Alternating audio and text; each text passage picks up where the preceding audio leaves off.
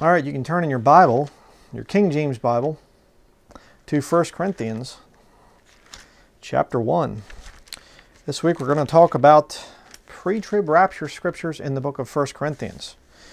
There's this post-trib nonsense, and they say that the pre-trib rapture is a teaching that is foreign to Scripture. There's not one verse of Scripture that proves it. Oh, it's all throughout the Pauline epistles. You'll see it time and time and time again. Most people don't even look for it. And this has been a very interesting study. I did Romans a week or so ago, a couple weeks ago, I guess now it is, not even sure. But this week I worked on 1 Corinthians and went through, read the whole thing, the whole book, and went through, and very interesting tie-ins here. But, you know, it's kind of interesting. My wife and I, we were talking about this thing of this post-trib nonsense where they'll say there is not one verse proving a pre-trib rapture. Not one verse. You know, it's interesting because you can easily debunk that. Because you say, what about John? In the book of Revelation, did John go up before or after the tribulation? You say, well, yeah, but the church... Let's stick with the point here for a minute.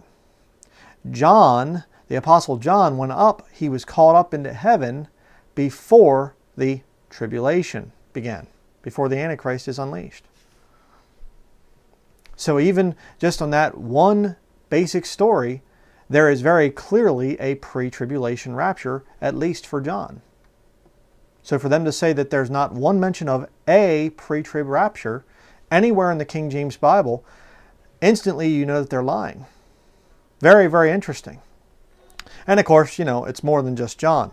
John is a type of the church and everything else. You know, we've been over that in other studies. But this week we're going to go over 1 Corinthians, the book of 1 Corinthians. I want to show you time and time and time again that the body of Christ is leaving before this time of Jacob's trouble that's coming. Let's start here in verse 3. 1 Corinthians chapter 1, verse 3. Grace be unto you and peace from God our Father and from the Lord Jesus Christ. I thank my God always on your behalf for the grace of God which is given you by Jesus Christ, that in everything ye are enriched by him in all utterance and in all knowledge, even as the testimony of Christ was confirmed in you, so that ye come behind in no gift, waiting for the coming of our Lord Jesus Christ. We'll get back to that in a minute. Who shall also confirm you unto the end, that ye may be blameless in the day of our Lord Jesus Christ. God is faithful, by whom ye were called unto the fellowship of his Son Jesus Christ our Lord.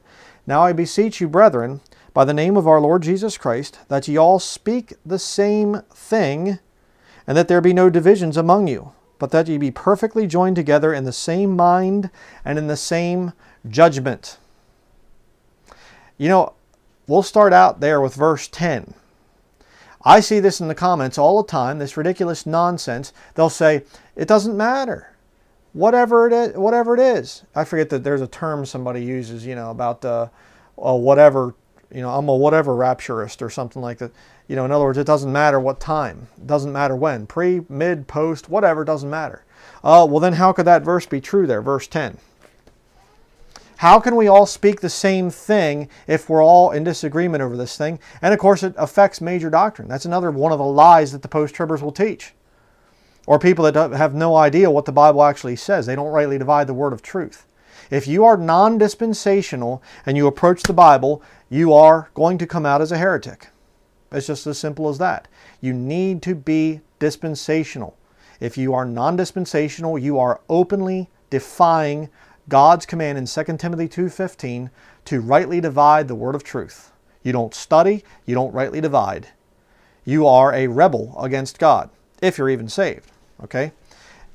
Dispensational teaching is a Bible requirement. Right? And don't say, well, you know, where's it at in Scripture then? Dispensation does appear in Scripture. It is a Bible word. At least if you have a King James Bible. I know the NIV has taken the word dispensation completely out. So, well, the old ones did. You know, I don't know. They keep updating it and stuff to, you know, it's kind of like the shell game. You know, which one is the P under? You know, they keep switching it and moving it and switching it and moving it. You know, but it's a Vatican version. What do you expect? But look at this. Look at this. Verse 10. Now I beseech you, brethren. There's urgency there. I am beseeching you, Paul is saying. Please listen to me.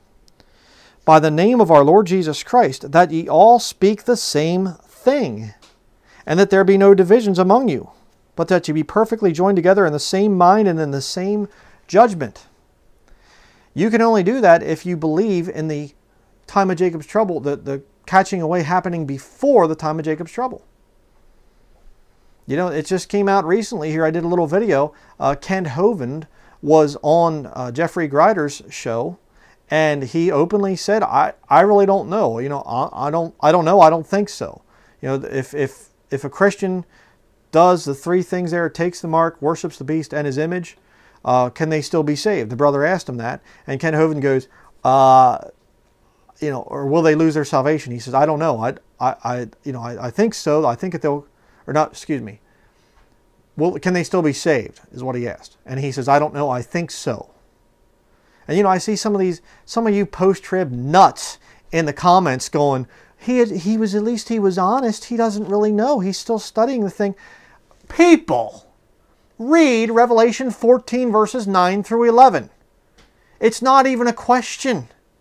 There's no, you know, if any man worships the beast in his image, and whosoever receiveth the mark, he might, you know, go to hell, or he might taste of the wine of the wrath of God, and the smoke of their torment might come up forever and ever. It is definite.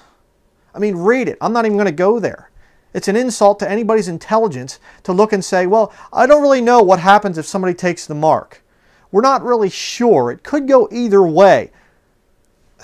That's an insult. I mean, common sense. Read plain English. I mean, give me a break.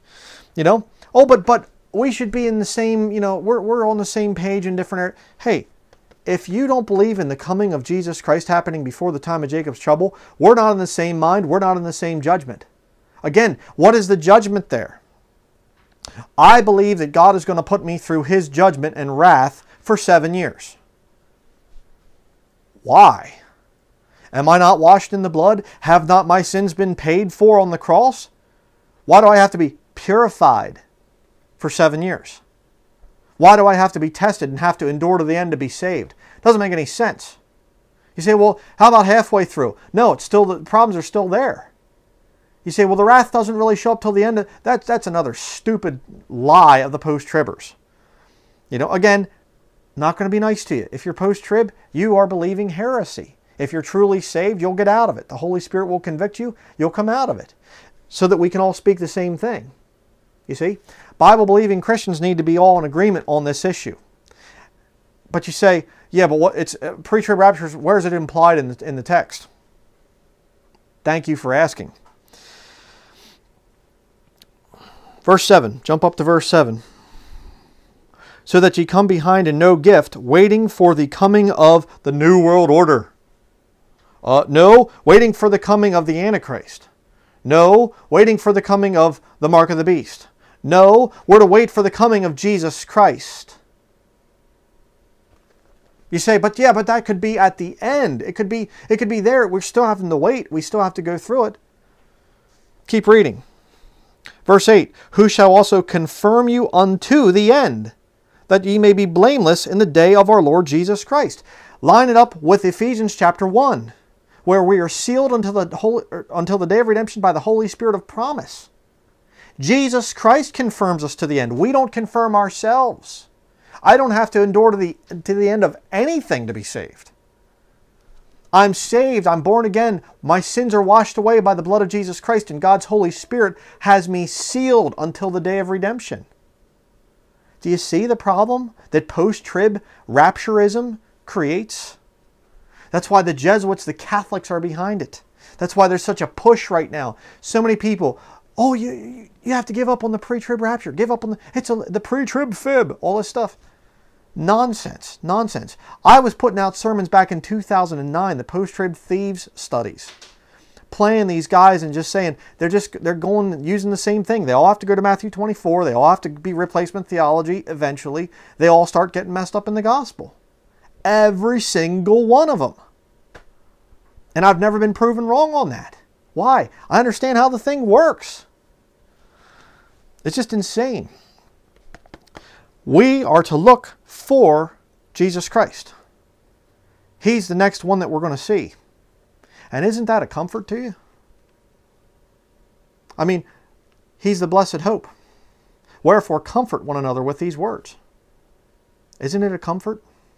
I know some of you, I've seen it in the comments and stuff, and again, I can't reply to every comment in writing because it takes too long, but I can reply to you through my videos, and that is, I see some of you say, I just had one of those wish it was the rapture days. Amen. Amen. There's a lot of days that I have that are like that.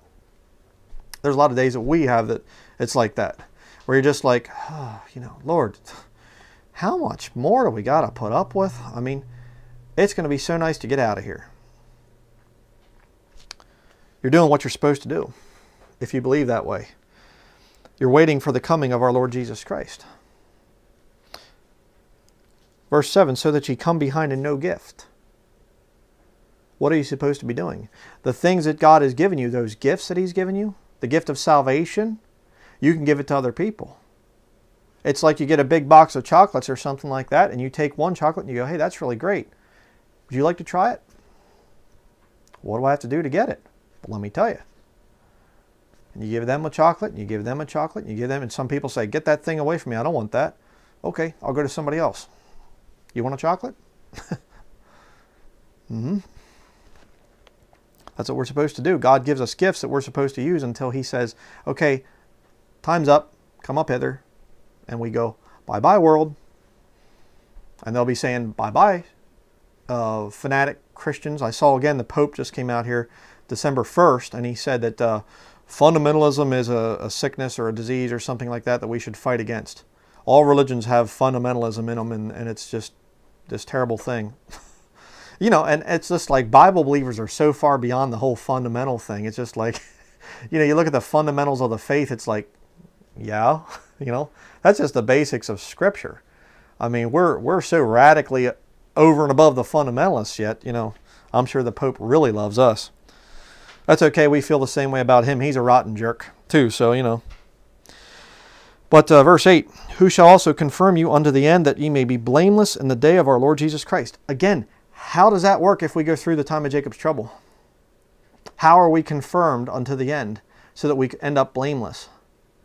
What do you do if you take the mark? It's a problem. Verse 9, God is faithful,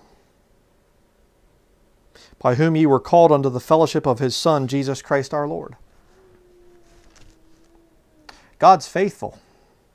What if the pre-trib rapture is not true? And what if we actually go into this time? And what if? God's faithful. Do you trust Him or don't you?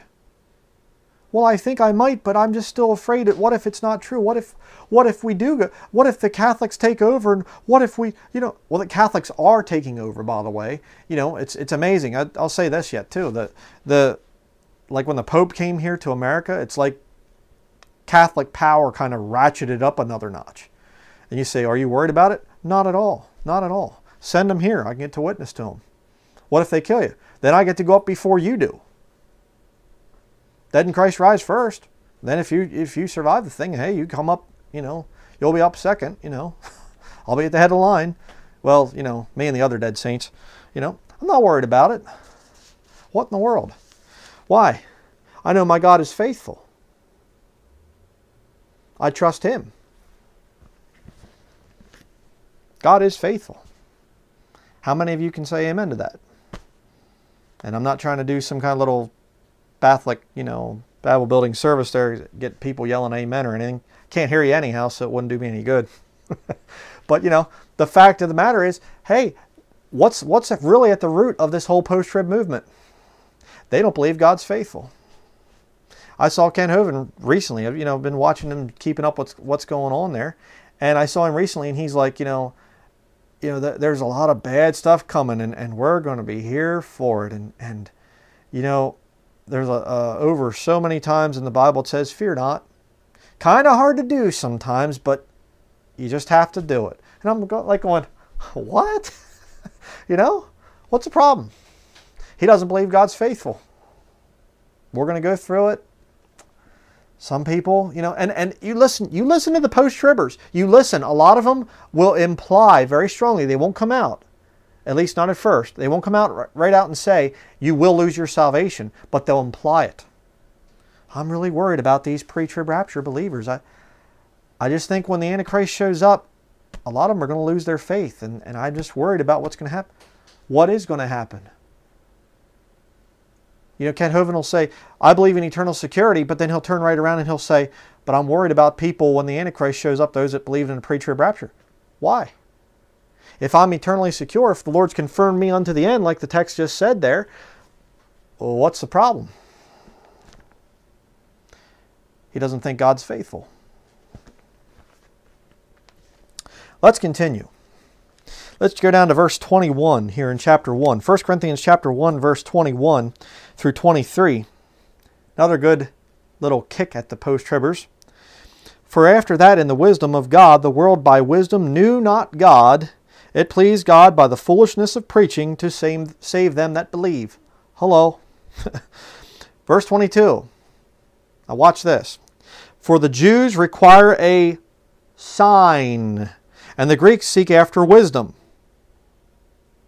When are the signs going to come and be more signs than ever seen before? Ironically, many of the things that happen in the book of Revelation, you compare it to what happened with Moses back in the book of Exodus, they're the same thing.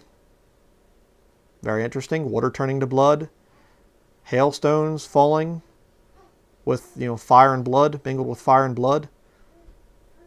A lot of things happening like that. Compare it. It's a very interesting study. But the Jews require a sign.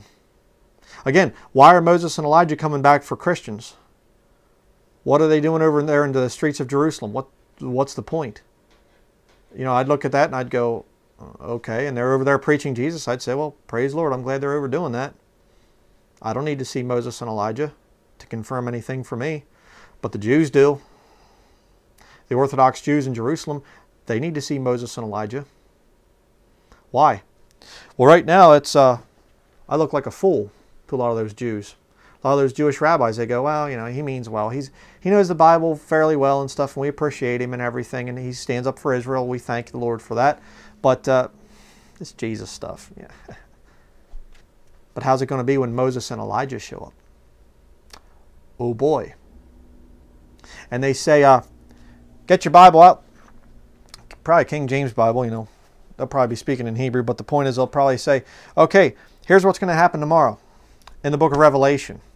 The Jews are going to go, huh? What? What? Book of Revelation, Moses, that's the New Testament. And he'll say, yeah, I know that. Oh, and you ought to read the book of Hebrews too. And the book of James. Give you some other books that you can read. Oh, the Pauline epistles, well, instruction in righteousness, yeah, but that's not doctrine for us anymore. Yeah, dispensational change, you see. But you see, those Jews, the word's going to be confirmed to them with signs. Another reason why we're not going to be here. Why the body of Christ is not going to be here. But check this out. Check this out. Verse 22, for the Jews require a sign and the Greeks seek after wisdom, but we preach Christ crucified, unto the Jews a stumbling block, and unto the Greeks foolishness. Did you see it? The Jews are requiring a sign and the Greeks seek after wisdom, but we preach Christ crucified. If you're a Jew right now and you want to get saved, you know what it is? Jesus Christ died for your sins. 1 Corinthians chapter 15. He was buried and he rose again the third day according to the Scriptures. Will you accept Jesus Christ as your Savior? We'll say, can I see a sign? No. Jesus Christ died on the cross to pay for your sins. Do you accept or reject? Well, I'd like to see a sign. No signs, I'm sorry. Well, when am I going to get signs? Well, if you're dumb enough to miss the rapture, if you're dumb enough to put off salvation, well, then you're going to get to see plenty of signs. And you're going to get to live through something that's going to make the Nazi Holocaust look like kindergarten. A walk in the park. You see it, though? Again, Paul saying, hey, the Jews require a sign. It's going to happen. It's going to come. But we, right now in this dispensation, we preach Christ crucified. Unto the Jews a stumbling block, and unto the Greeks foolishness. Go over and drop the name Jesus Christ in Jerusalem. It's almost like a stumbling block. You'd be like walking along and all of a sudden, oh, what did you just say? If you're Jewish and you're saved, it's a stumbling block to your relatives for you to even drop the name of Jesus Christ, isn't it? Instant fight. But you get the Greeks, Gentiles in other words, and you say about Jesus died for your sins. Oh, okay, let's not talk about that. All right, let's change the subject. Please, can we change the subject? Let's not talk about that. What is it? Foolishness to them. You see? Very interesting. Another passage that proves that Christians are out of here for the time of Jacob's trouble. 1 Corinthians chapter 3 and verse 9. It says here, "For we are laborers together with God. Ye are God's husbandry. Ye are God's building." Been through this thing many times, but I just mentioned it again there. You say, well, what's the significance of this? Well, I read over in the book of Matthew chapter 24 that when ye shall see the abomination of desolation spoken of by Daniel the prophet stand in the holy place. Whoso readeth, let him understand. Let them which be in Judea flee into the mountains. Matthew 24 for the Jews. Sorry to all you non-dispensational heretics out there. But you see, in Paul's epistles to Christians, we are God's building. Our bodies are the temple of the Holy Ghost. There isn't any kind of a holy temple someplace. You see? And you go back to the book of Daniel where it says, Matthew chapter 24, Jesus referring back to the book of Daniel, and it says, 70 weeks are determined upon thy people. Written to Jews. It's the time of Jacob's trouble. It's all for the Jews. Yes, there will be Gentiles that get saved. Don't get me wrong. There are some Gentiles that are very stupid right now, false converts and whatever else, and they're going to miss the rapture. And they're going to have a chance to get saved. Now, if they have pleasure in unrighteousness, if they receive not the love of the truth, God's going to send them strong delusion, that they should believe a lie, that they all might be damned who believed not the truth, but had pleasure in unrighteousness. 2 Thessalonians chapter 2. That's there. But there's going to be Gentiles that will get saved. You can read about it in Revelation chapter 7. But rightly dividing Scripture is when you compare Scripture with Scripture. There again, I heard Ken Hovind say in the radio interview thing, he said that, the whole Scripture, it has to blend together. It has to come together. No, it does not. No, it absolutely does not. And see, a lot of these people, they go to some Bible building for years and years and years, and they hear the nice little sermons and the evangelistic thing, every head bowed, every eye closed, no one looking around. If you're here today and you don't know for sure that you would see Jesus or that you'd go to heaven if you died, would you raise your hand and say, "Preacher, would you pray for me?" I mean, how many of you have been through that thing? I mean, just heard it over and over and over and over and over again, And these people are coming out of these buildings so anemic they don't know the Scriptures. They don't know how to rightly divide the word of truth. They're never taught to have that personal relationship with the Lord, to develop that personal relationship. And again, I'll say it one more time.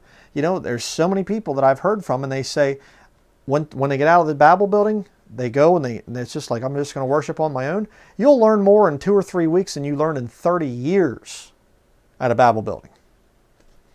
But you get a guy like Ken Hovind and some of these other guys, and they're out there, they're doing their ministry thing, and it's just like, there's no time to learn. And they count on that Bible building education, which is horrible. But let's continue. Jump to chapter 4 and verse 5. 1 Corinthians chapter 4 and verse 5. "Therefore judge nothing before the time until the Lord come, who both will bring to light the hidden things of darkness and will make manifest the counsels of the hearts, and then shall every man have praise of God." Unless, of course, you go through the time of Jacob's trouble, then there will be some Christians that get kicked out of the body of Christ because they took the mark of the beast and God had to somehow unseal them, or perhaps He'll leave them sealed. And it, you see the problem? You say, well, what does this have to do with the rapture? Think about it. "Judge nothing before the time until the Lord come." What did chapter 1 say? We're to wait for His coming. You see, when He comes, He will bring to light the hidden things of darkness and will make manifest the counsels of the hearts, and then shall every man have praise of God. There's a lot of people that think that they're saved up here, but their heart is rotten, wicked. You know, you can intellectually think anything, but it's a different matter entirely when it gets down to the heart. Guess what? God's going to judge those secrets. God's going to judge what's really in the heart of man. And I have said it many, many times, and I'm going to say it again, and that is, there's going to be a lot of people that go up in the rapture that some people think, oh, you know, what about that? And there's going to be a lot of people that we probably think are going to go up, and they're going to be right here on the earth. Oh yeah. That's going to be the true test of who's really saved. All the debate over repentance and what level of repentance and easy believism and what does believe mean and what does grace through faith and faith alone and the debate's over. If you're saved, up you go. If you're lost, you stay right here on the earth. And then it's going to dawn on you, I was never saved. It's not, well, you know, yes, I'm saved, but I did have a few sanctification issues or something like that. Yeah, okay, I'm going to try a little bit better this year. No. When the rapture happens, when the Lord comes for His bride, if you're saved, you go up. If you're lost, you stay down. Very interesting. But again, how can that happen if the body of Christ is in the time of Jacob's trouble? And there are people falling in and out of salvation and stuff. You know, this guy gets saved and a week later takes the mark of the beast and bam, he's dead. Or God says, well, I guess I'll keep him sealed. And you have to make a mess of the Bible to teach this post-trib nonsense. Turn next in your Bible to 1 Corinthians chapter 6, verse 9 through 11. It says here, know ye not that the unrighteous shall not inherit the kingdom of God?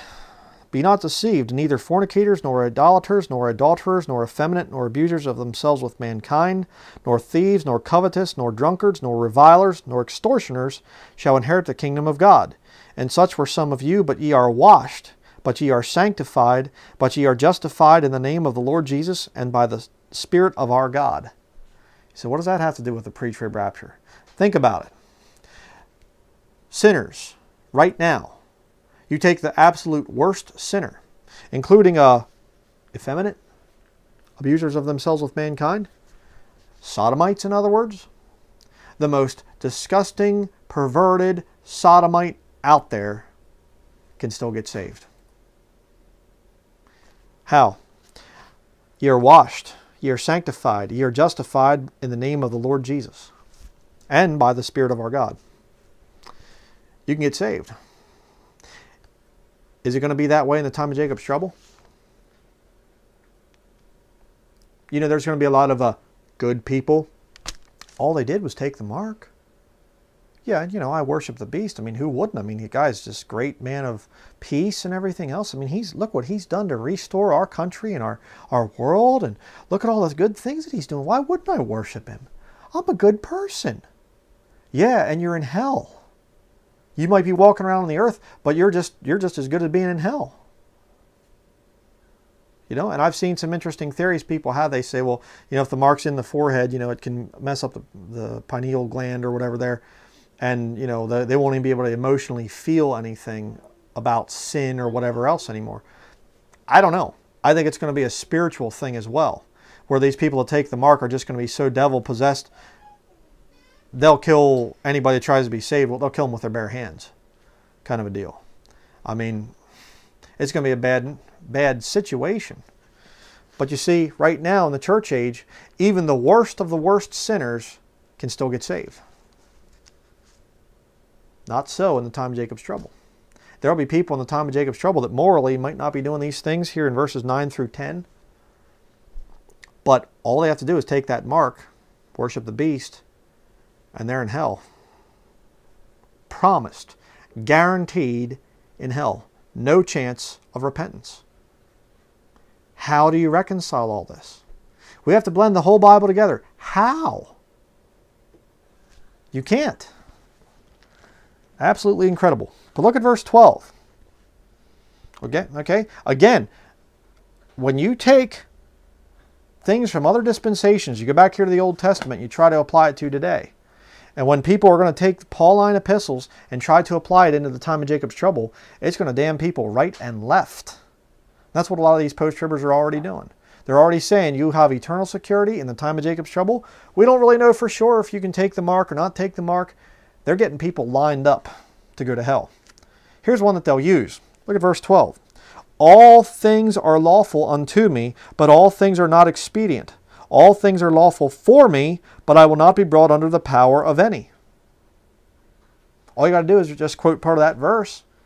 Hey, what do you mean that you can't take this mark of allegiance?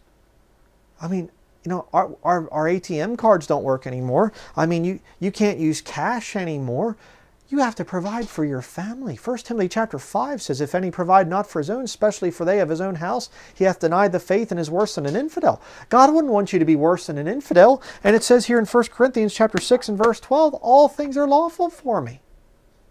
You see, there's nothing wrong with you taking the mark. You see how it's going to work out? You see? Now, if Christians go through the tribulation, this time period that's coming, if we go through it, what do you do with that verse? What do you do with it? The body of Christ must leave before the time period can even get started. Now, there might be some things, earthquakes in divers places, we're seeing that. Wars and rumors of wars, we see plenty of that. Famines, pestilences, sure, absolutely. But the man of sin being revealed? Nope, sorry. The man of sin isn't going to show up until we're gone. We're out of here. And I don't mean, well, he'll show up and just kind of, you know, conduct himself in world affairs and no Christian's really going to understand who he is until 3.5 years later, and all of a sudden he sits himself up in the temple to be worshipped and we all go, I didn't realize he was the Antichrist. Whoa, I didn't even know that. That's stupid. Stupid. With a capital S. But how about verse 13? Another very interesting thing here. 1 Corinthians 6 verse 13. Meats for the belly and the belly for meats, but God shall destroy both it and them. Okay?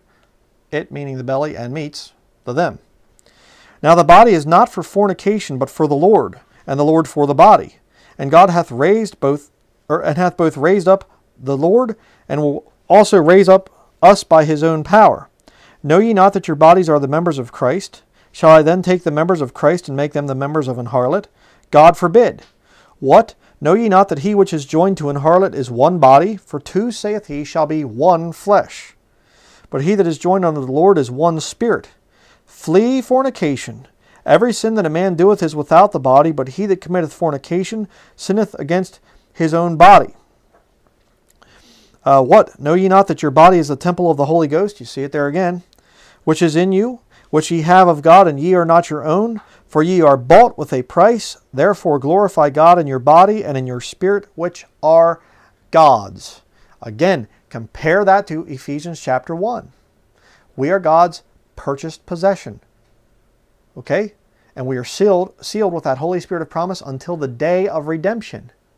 And I've told this story again before. I'll say it one more time. And that is the one time I bought a motorcycle and it was at a dealership in West Virginia. I paid for it online and they put a sold tag on that motorcycle. Now, it didn't matter if some rich multi-billionaire came in there and said, I'm going to give you $500 million for that motorcycle. It did not matter. Why? My name was on it. It was paid in full. And that motorcycle sat there until I came to redeem it. Yes, it was mine. Yes, the paperwork was done. Everything was done. It was all finished. But I had to go down there and travel there to redeem that motorcycle and take it unto myself. That's what we're waiting for. Brother, sister, we are waiting for the redemption of the purchased possession. And I'm looking forward to it. It's going to be great. You say, what does this passage here have to do with the, as far as pre-trib rapture is concerned? Well, it's ironic because if you read in Revelation 17 and 18, it talks about Mystery Babylon, with whom the kings of the earth have committed fornication. You can spiritually commit fornication with Mystery Babylon. But it's ironic. Right now, we are God's purchased possession. But they won't be in the time of Jacob's trouble. So if we commit fornication, yes, it's a very serious sin. Spiritual fornication, joining with the Vatican, using their new versions, or attending their Babel buildings that do things that have no basis in Scripture but are based upon Catholic traditions. I won't mention any names or anything, but I'll let you figure that out. But the fact is, right now, if you use those things and you're truly saved, well, you're just disobedient. God's going to punish you for that. He will chasten you for it. In the time of Jacob's trouble, different story. Committing fornication with Mystery Babylon in the time of Jacob's trouble is going to land you in hell. Why? The only way to do that, worshiping the beast. Where do you worship at? You see? Taking the mark. You see? Comparing Scripture with Scripture. That's how this thing works. Again, another proof that we are not going to be in that time period. Next, go to 1 Corinthians chapter 7, verses 1 and 2. Now concerning the things whereof ye wrote unto me, it is good for a man not to touch a woman. Nevertheless, to avoid fornication, let every man have his own wife, and let every woman have her own husband. Now, little interesting little tie-in here. We are the bride of Christ. So to avoid fornicating, to avoid the fornication with Mystery Babylon, the mother of harlots, what should we do? We should have one husband. And our husband only has one wife. You see how it works? Not polygamy, monogamy. I think I got that thing right. We have one husband as the bride, and he has one wife. He doesn't look down and say, well, I have my bride there, and also Catholicism, and also Islam, and also... No. One way into heaven through Jesus Christ. And we are joined unto him, spiritually speaking. 1 Corinthians chapter 10, verse 23. Again, we see this same thing here that we saw earlier. All things are lawful for me, but all things are not expedient. All things are lawful for me, but all things edify not. What do you do with that if you believe a Christian goes into the time of Jacob's trouble and the book of 1 Corinthians is still good for doctrine for them? I mean, is it expedient to not be able to buy or sell? I mean, couldn't you just take this argument and say, well, it's lawful for me. It is expedient because I can't buy or sell. I can't do anything. I can't give my tithes and offerings to my local church. Unless I take the mark. A lot of them already have, digital tithing and stuff like this, some of the big ones. You go in there, you thumb scan to get into the place. They got facial recognition technology with all the cameras they have set up. You see? They'll be preaching that text. All things are lawful for me. God wouldn't take it away from you. He wouldn't expect you to not be able to work for a living, and you're supposed to have a job, to be a productive member of society.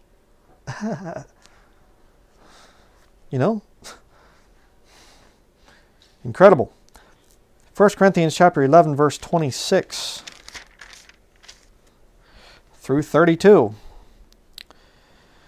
Speaking about the communion, the thing of remembering what Jesus Christ did on the cross. It's a time of self-examination. It's not part of your salvation. You don't have to, have a special little magical cookie and wine and do a chant in Latin, or like Dr. Smarty Pants did in our one video. You don't have to do that to be saved. And perpetual eating and drinking the blood, eating the flesh, drinking the blood of Jesus Christ to be saved or to stay saved or whatever. Nonsense. That's Catholic heresy. It actually goes back to ancient Babylon. You can read about it in the book of Jeremiah. They're making cakes to the Queen of Heaven. Still done today.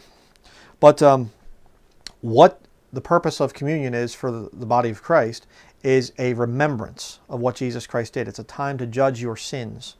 Let's read about this. Verse 26. For as often as ye eat this bread and drink this cup, ye do show the Lord's death till he come. There's that thing about the Lord's coming again that we're supposed to look forward to. Are you looking forward to it?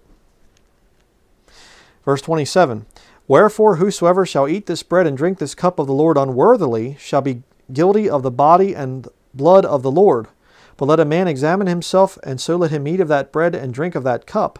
For he that eateth and drinketh unworthily eateth and drinketh damnation to himself, not discerning the Lord's body. Okay, now that can go two different ways.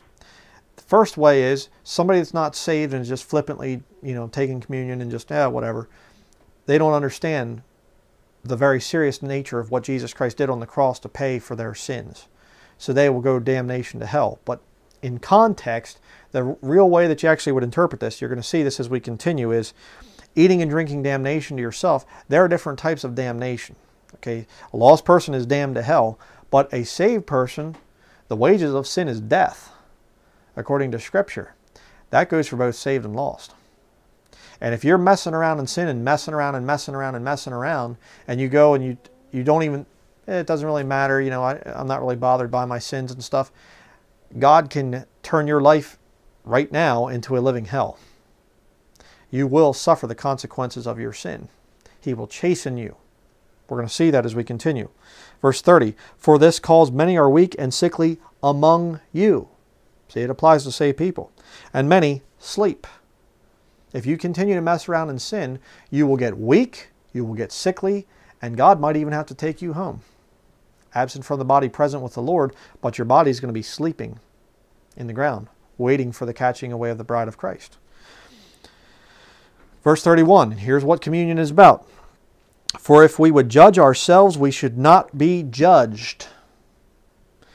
Look at 32. But when we are judged, we are chastened of the Lord, that we should not be condemned with the world. All right? Wait a second. If we take the mark of the beast, or if you can take the mark of the beast, wouldn't you be judged with the world? See, again, the central biggest argument against this whole post-trib rapture nonsense is, what do you do about eternal security? Presents a real problem. Next, let's go to 1 Corinthians chapter 12. It's 5 o'clock, so we're going to get 5 chimes.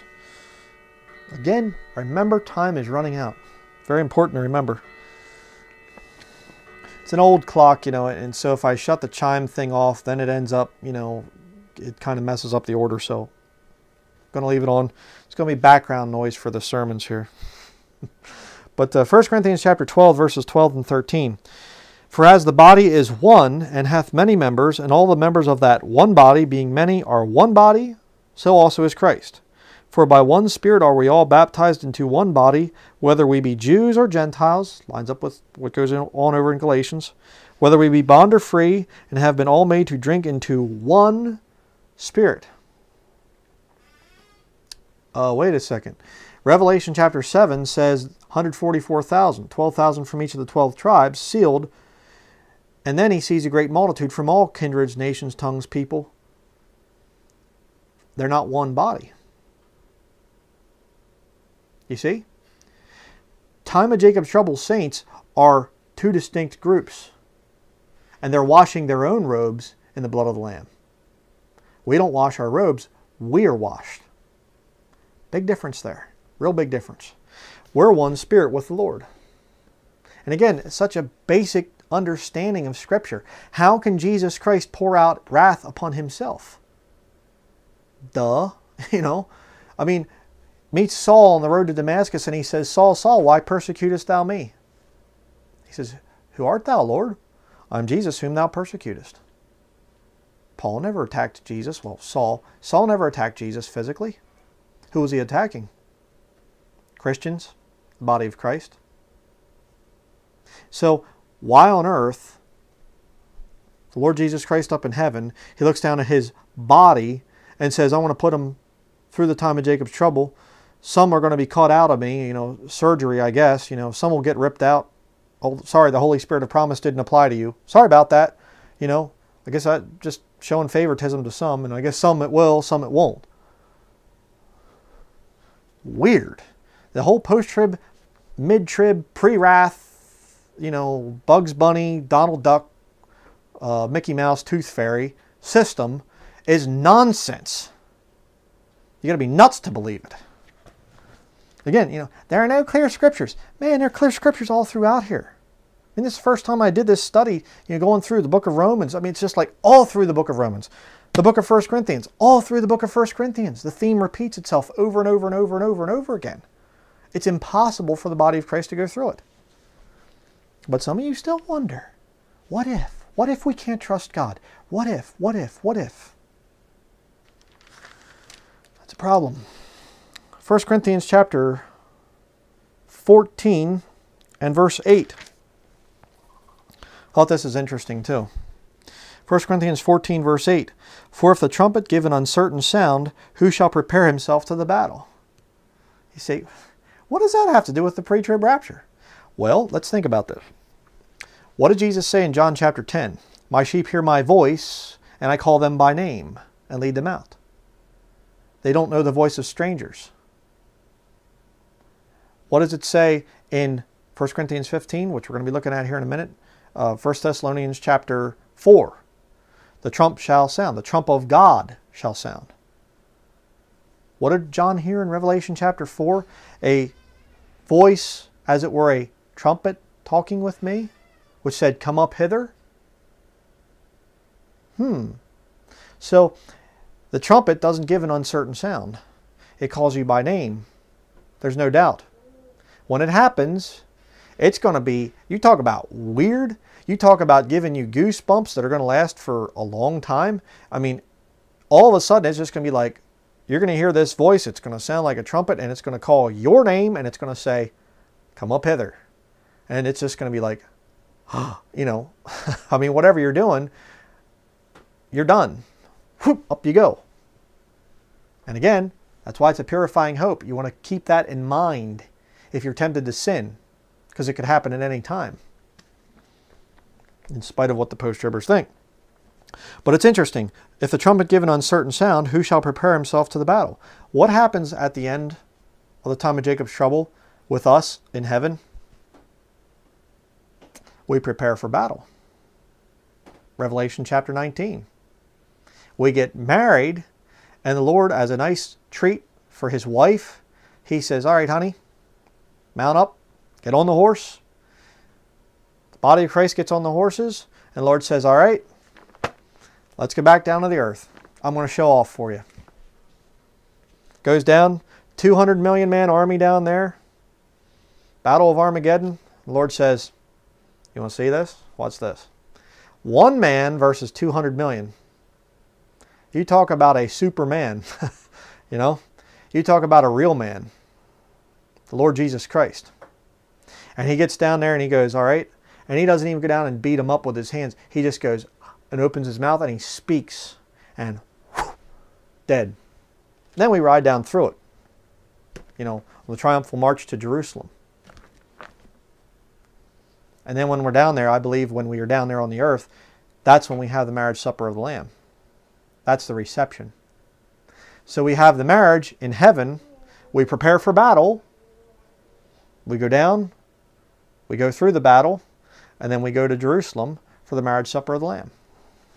Lord brings all the people that are left to judgment of the nations, Matthew chapter 25. And then after that, I think that's probably going to be where the marriage supper of the Lamb happens as he restores the earth, and it's going to be amazing. Absolutely amazing. A lot of fun. But let's continue. 1 Corinthians chapter 15, verses 12 through 17. Now if Christ be preached that he rose from the dead, how say some among you that there is no resurrection of the dead? But if there be no resurrection of the dead, then is Christ not risen? And if Christ be not risen, then is our preaching vain, and your faith is also vain. Yea, and we are found false witnesses of God, because we have testified of God that he raised up Christ, whom he raised not up. If so be that the dead rise not. For if the dead rise not, then is not Christ raised. And if Christ be not raised, your faith is vain, ye are yet in your sins. Very true. You know what separates Jesus Christ from all the other leaders of all the other religions? I'll be nice for a minute. You know what separates him? He didn't stay dead. You know what Muhammad is? Maggot food. He's a fertilizer. There's probably some nice flowers growing above his grave. You know what Buddha is? The same. Put him to bed with a shovel. And he hasn't come out since then. You know what every pope is? Dirt. Dead. They aren't coming back up. You know what all these Catholic saints, I've been looking into this thing, you know, they got these Catholic saints, you know, these like mummified Catholic saints, his dead corpse in a cathedral and things. Disgusting. Hey children, let's go see the Saint so-and-so. They're, you know, Saint Stinky here, you know, dead corpse laying there. Incredible. They call it's uncorruptible Saint so-and-so. Uncorruptible because you pump them full of chemicals. Because you're still practicing the same ancient Egyptian embalming techniques that pagans have done down through the centuries. That's why they're uncorruptible. You know, half of them, they got wax faces and stuff like this. It's like uncorruptible. Give me a break. We become incorruptible at the rapture, not before. Any truly saved Christian would know that. But you see, I want to cover this very important thing here, 1 Corinthians chapter 15, verses 12 through 17, because another one of the things that I heard Ken Hovind say, and a lot of the post-tribbers will say this, when Paul says, behold, I show you a mystery in verse 51 of the same chapter, they'll say, well, see, the mystery that Paul is showing is they didn't understand when are the dead coming up, because Jesus didn't talk about when the dead come up. He left that out. He didn't give all the details, so Paul is giving further details about this, you know, after the tribulation thing in Matthew 24. Because you see, one's in the field, one's taking the other left, two women grinding at the mill, one's taking the other's left, you know, and they say, well, where do the dead come up? And, you know, that's a good argument against this whole rapture versus what goes on in the Gospels, because there's no mention of dead saints coming up. But see, then they'll take it and they'll twist it and they'll say, well, there's no mention because Jesus never talked about it, but now Paul reveals it. Let me show you that that's not true. Jesus never talked about when the dead saints are going to come up. Turn in your Bible to John chapter 10.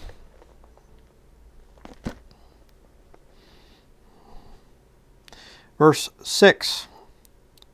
It says here, this parable spake Jesus unto them, but they understood not what things they were which he spake unto them.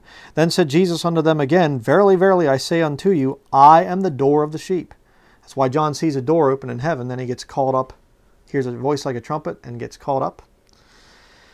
Verse 8, all that ever came before me are thieves and robbers, but the sheep did not hear them. I am the door. By me, if any man enter in, he shall be saved, and shall go in and out and find pasture. Reference to going in before the time of Jacob's trouble, coming out after the time of Jacob's trouble, and finding what? Pasture. You know what the Bible says is going to happen at the end of the time of Jacob's trouble? All the mountains are going to be laid flat. And you study what happens in the millennial kingdom. I'm going to be coming out with a study on that, what we can expect in the millennial kingdom, what we should be looking forward to, why we should suffer in this life, you know. And it's farming. Farming is going to take on a whole new level. You talk about organic farming, buddy. It's going to be incredible organic farming. We're not even going to have to worry about the wild animals. They're going to be our friends in the time in that millennial kingdom. It's going to be incredible, absolutely incredible. So we go in before the time of Jacob's trouble. We come out after the time of Jacob's trouble, and what do we find? We find pasture. Pretty incredible. Verse 10, the thief cometh not but for to kill, but for to steal and to kill and to destroy, which all post-tribbers do. I am come that they might have life, and that they might have it more abundantly. I am the good shepherd giveth his life for the sheep. But he that is an hireling, and not the shepherd, whose own the sheep are not, seeth the wolf coming, and leaveth the sheep, and fleeth, and the wolf catcheth them, and scattereth the sheep. The hireling fleeth because he is an hireling, and careth not for the sheep. You say, wait a second there. Where was the thing of the dead coming up? Well, look at it. Excuse me. I am come that they might have life, and that they might have it more abundantly. You say, well, yeah, but that just means for living people. Okay, go over to chapter 11. And I talked about this in the Romans study. John chapter 11, verse 25. Jesus said unto her, I am the resurrection and the life. He that believeth in me, though he were dead, yet shall he live. And whosoever liveth and believeth in me shall never die. Believest thou this? She saith unto him, Yea, Lord, I believe that thou art the Christ, the Son of God, which should come into the world. And when she had so said, she went her way and called Mary her sister secretly, saying, The Master is come and calleth for thee. As soon as she heard that, she arose quickly, come up hither. And she rose quickly and came unto him. And it's ironic because Matthew, Mark, and Luke all give accounts of the second coming of Jesus Christ. But John leaves it out.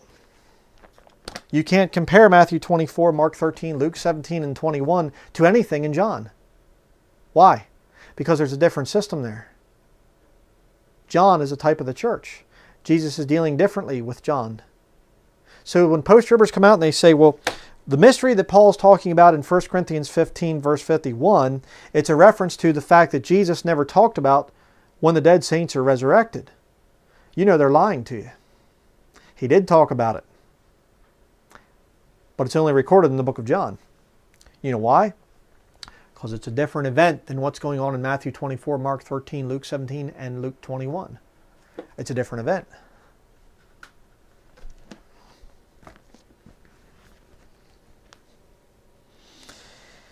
Now let's go to verse 51. 1 Corinthians chapter 15 and verse 51.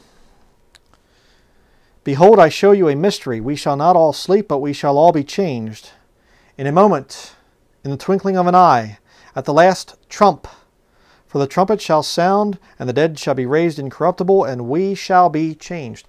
Isn't it weird that there's all this talk about Trump, Donald Trump?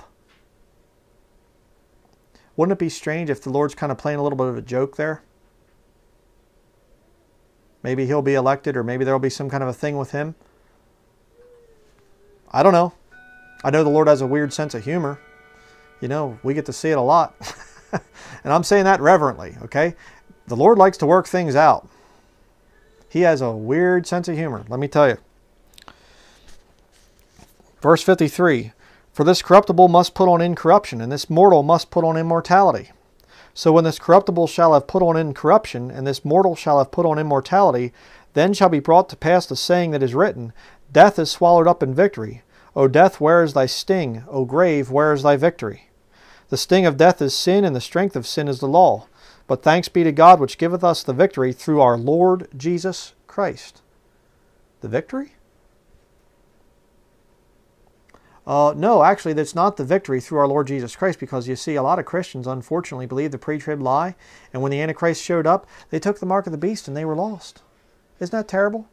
Saved for 50 years, and the Antichrist showed up, and they took the mark of the beast by mistake, and God had to send them to hell. I mean, you know, I know it says earlier there that God will confirm them until the end, and that they're his purchased possession and everything, but we got to make the whole Bible teach the same thing. So I'm sorry, it just did. A bunch of nonsense is what post-trib rapturism is. Verse 58. Therefore, my brethren, my beloved brethren, be steadfast, unmovable. You're going to back down. There's less and less people that are pre-trib. You're going to back down. No. I don't think so. There are so many clear scriptures that prove a pre-time of Jacob's trouble catching away, pre-trib rapture if you want to say the incorrect term. There's so many scriptures. I ain't moving 1 inch. Not going to happen. Always abounding in the work of the Lord. That's what you do when you're expecting Jesus Christ to come back. Those gifts that he's given you, you're going to use them to get people saved. For as much as ye know that your labor is not in vain in the Lord. You know, it'd be in vain to serve the Lord Jesus Christ if we were going to go into the time of Jacob's trouble and you could risk losing it all. What a gamble.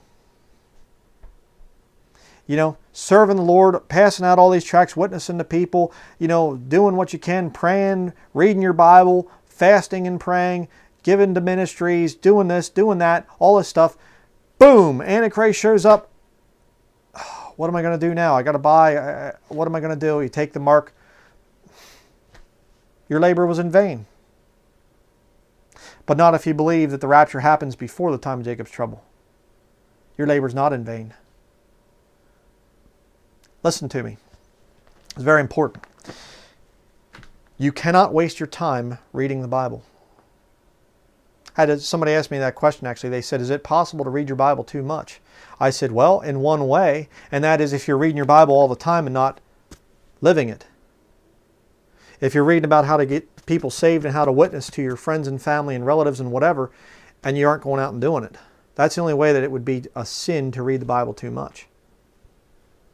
But when you go out and you put out gospel tracts, when you go out, and I don't even say, just going out and putting out gospel tracts, the Lord will work you up to the point where you're able to witness to people and have conversations with people. Again, spending time in the comments section and dealing with the weirdos that come to this channel, good night. It'll teach you how to get into conversations with people, how to answer them from the Word of God. You're not wasting your time. Whatever you do for the Lord, your labor is not in vain when you are pre-trib. Post-trib, your labor is in vain. You better get out there and start building a survivalist retreat. Buy 600 acres in Alabama and start building that survivalist retreat, because you got to endure to the end. Yeah. Finally, let's go to 1 Corinthians chapter 16, verse 19. Read down through to the end. Verse 24. The churches of Asia salute you. Aquila and Priscilla salute you much in the Lord, with the church that is in their house. Kind of interesting. It's almost a prophetic thing that at the end of the church age, people are going to be meeting in their homes. Church in their house. Verse 20. All the brethren greet you. Greet ye one another with an holy kiss. All the brethren greet you. What's it going to be like when we have the rapture happen? All the brethren are going to be greeted by the Lord Jesus Christ. Yeah, it's going to be great. The salutation of me, Paul, with mine own hand. Get ready. Get ready for this one. If any man love not the Lord Jesus Christ, let him be anathema maranatha. Do you know what anathema maranatha means? Anathema. The Catholics will use this. They counterfeit. They're Satanists, so they counterfeit what Jesus Christ does. Anathema means cursed or damned. You know what maranatha means? At his coming. If you don't love Jesus Christ, you are going to be damned at his coming. You say, I thought you said that there's a chance that people are going to have an opportunity to get saved. Well, if you know about him right now, the Bible says God will send you strong delusion. Why? That they all might be damned who believe not the truth. Well, I don't know if I'm ready to get saved yet. I just, there's still some things I'm trying to work out. Whatever you are doing, drop it and get on your knees and get saved. Listen to me. Not one thing is worth you going into this time period.